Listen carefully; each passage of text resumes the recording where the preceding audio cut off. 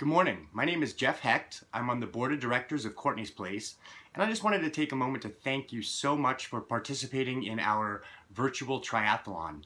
It's a great event. You could do it from the comfort and safety of your own home. It's going to create a lot of awareness and education about what we do at Courtney's Place with our wonderful students and families that participate there, and hopefully raise some funds along the way that'll help us run the programs that we need to administer to the students' needs on a daily basis. I also wanted to introduce something else. What great sporting event ever started without a national anthem?